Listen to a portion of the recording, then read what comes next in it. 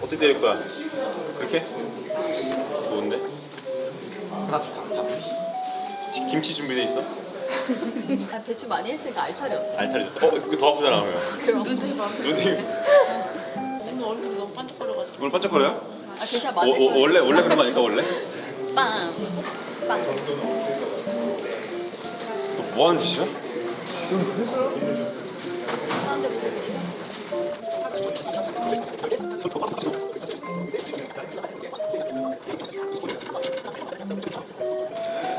진짜 길다. 진짜 빨리 읽었는데도. 너 그럼 나 지금 여기서 나 보는 거 안 불편하니? 아, 넌 불편하니? 그럼 불편한 사람 있더나. 네가 가라고 스위스 제네바로 이 개새끼야. 야, 앞으로 쪽팔리니까 나 아는 척하지 마. 알겠어?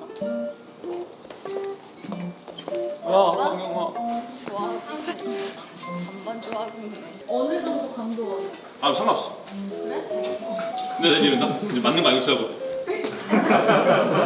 너 그 슬로우가 다 나오는 거 알지? 근데 이게 어쩔 수 없어. 시청자분들도 리허설할게요.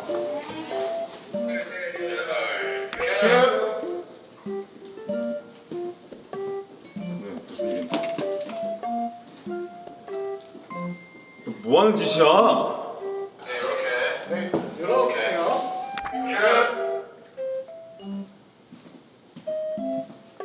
왜?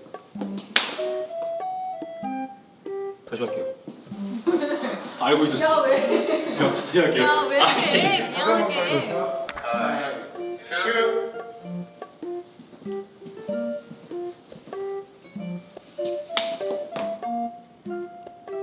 너 뭐 하는 짓이야?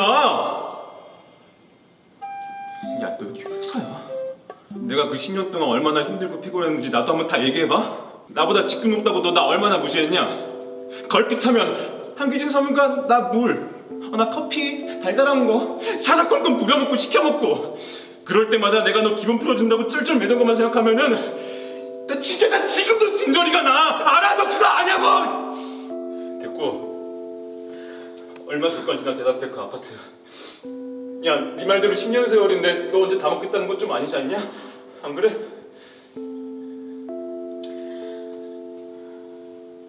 반반? 좋아하고 있네. 뻔뻔한 것도 정도가 있지. 야, 너 어차피 근데 스위스 간다며. 그런 거 당장 그질 필요 없는 거잖아. 누가 그래? 내가 스위스 간다고. 다들 그러던데. 그런 거 아니야?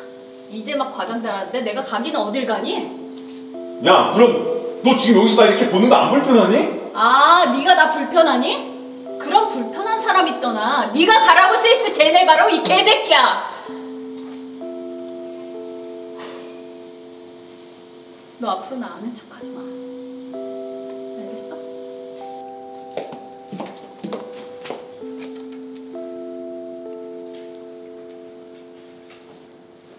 자, 이렇게 됐습니다. 지금부터 자 이제 너무나 깔끔하게 2대 맞았습니다. 원래는 한 대인데 제가 엔진을 내서 원래는 한 대 딱 깔끔하게 끝냈습니다. 딱이야. 100번이 맞을 수 있죠. 아, 그건 좀 뺐어. 왜 그렇게 뺏는 거야? 네, 안녕하세요. 네, 안녕하세요. 여기는 어디입니까? 아, 여긴 기상청이고요. 여기 보시는 게 이게 회식이거든요. 회식이에요? 지금 몇 시인데요, 그러면? 여기요? 네. 오후요. 오후요? 네. 낮 시간대라고 하죠. 아, 낮 시간대. 지금 이제 점심을 먹고 식곤증이 올 타이밍입니다. 정확하게. 네. 여기는 진짜 실제 기상청이고 실제 리얼리티를 살리기 위해서 네. 대부분의 씬을 여기에서 직접 찍고 있습니다. 네, 빨리 이제 서보시죠. 이제 이동차 깔았으니까 이제 혼업하시죠. 보시고. 야.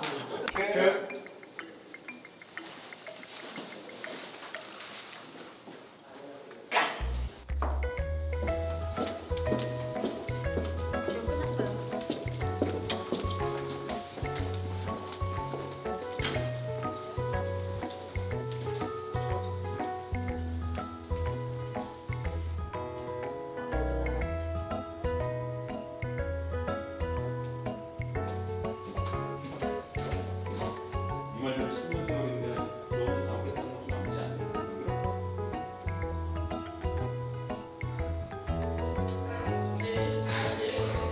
이렇게 진짜 되게 좋아해. 경동지게 추가령 어쩌고. 너는 6글자도 못 내우면서 6글자가 뭐지? 추가령 구조고. 아, 추가령 제대사 아니니까요. 뭡니까 이거? 이거.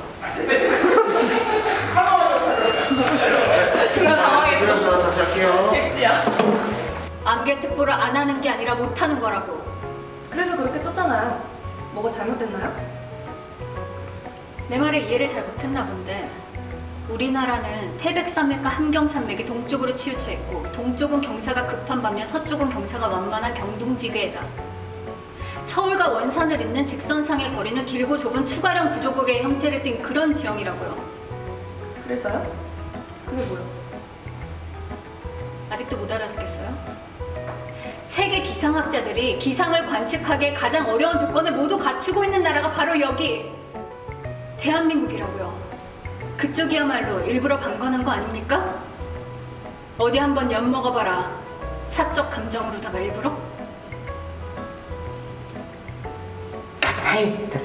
오케이. 좋았어. 자, 한 번 더 잡네요. 거기만 하나 더 맞아. 네, 앞에. 경동지대 거기만 맞아. 어떤 지점이 왜곡됐다는 거죠? 말했죠.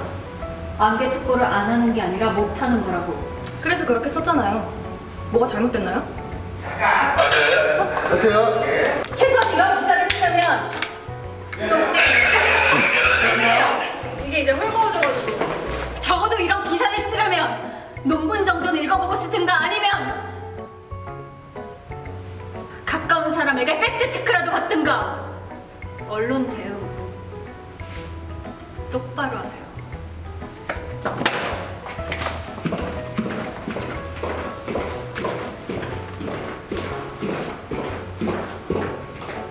정리?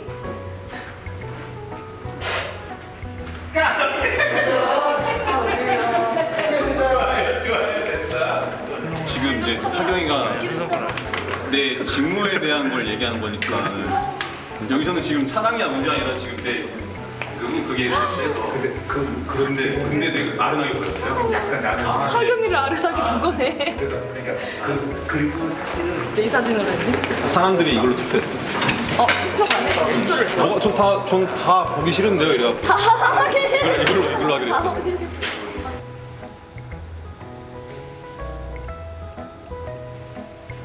왜? 아, 알겠고 오빠 말 알겠는데 왜 그 얘기가 지금 여기서 나오냐고. 알았다, 내가 미안해. 그게 정답. 알았어, 내가 다 미안해. 그래.